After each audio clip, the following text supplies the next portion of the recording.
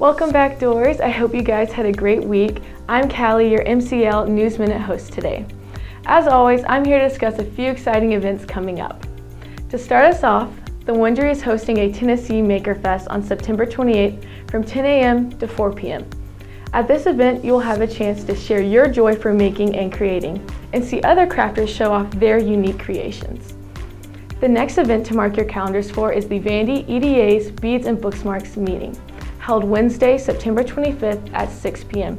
During this engaging event, Vandy EDA will spread awareness about eating disorders and body image on campus and in society. An added bonus for attending this event is free stuff and warm cookies. The last event is hosted by the Center of Student Wellbeing. On Thursday, September 26th at 5:30 p.m. at 1112 Stevenson Center Lane, they will hold a mindfulness and meditation class. This event will help you relax and center you for the rest of your week. Thank you for tuning in to this MCL News Minute. I can't wait to see you guys next week. Go Doors!